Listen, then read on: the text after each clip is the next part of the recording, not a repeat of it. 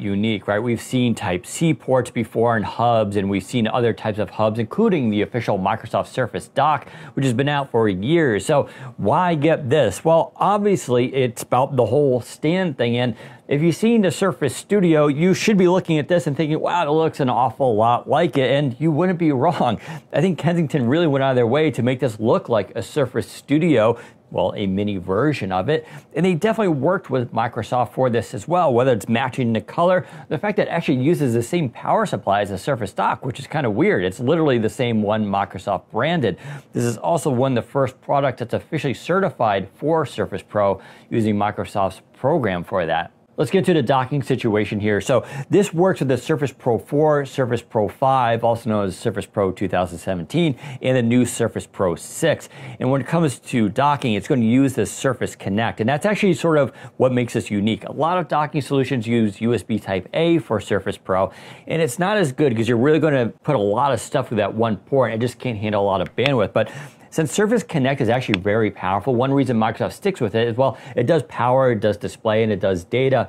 So it can do a lot, including, in this case, 4 USB Type-A ports, which is in addition to the one that's already on the device. You also get 2 DisplayPort options. So one's DisplayPort 1.2, the other one's a full HDMI 2.0 port, which is really nice. Now, compared to Surface Dock, well, there you only get 2 mini DisplayPorts, which is not that exciting in my opinion. You still need an adapter for most people.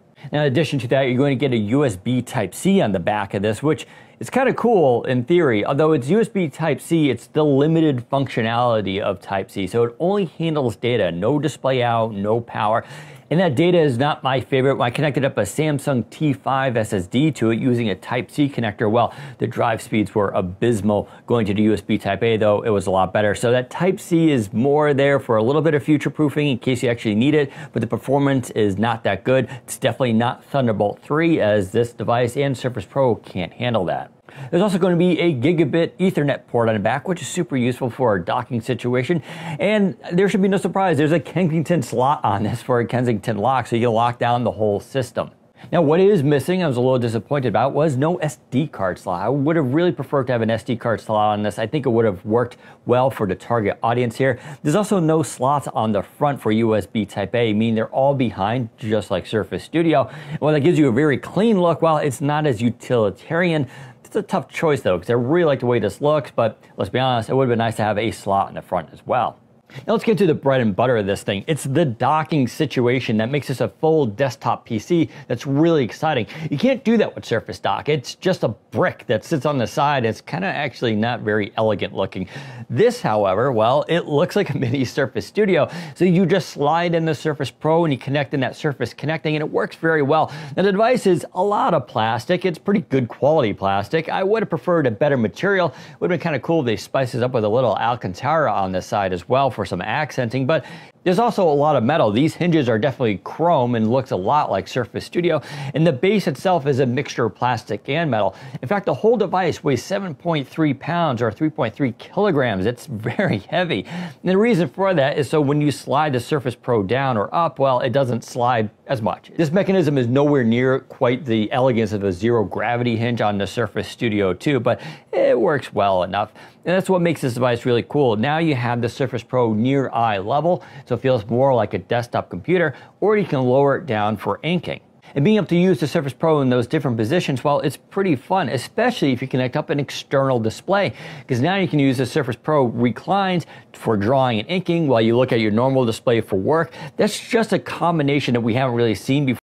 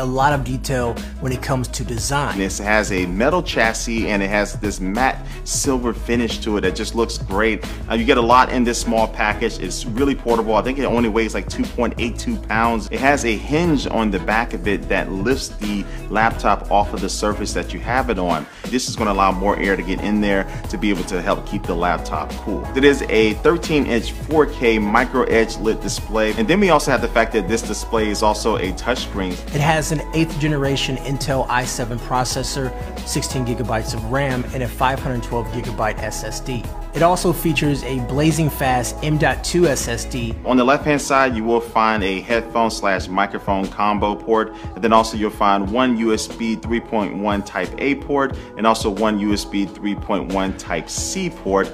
And then on the opposite side, you will find the power port, and also you'll find another USB 3.1 Type A port, and also you'll find a micro SD card reader. It offers a built-in privacy camera kill switch to cover your webcam when you're not using it. You can also use the integrated fingerprint reader to log in securely with just a single tap.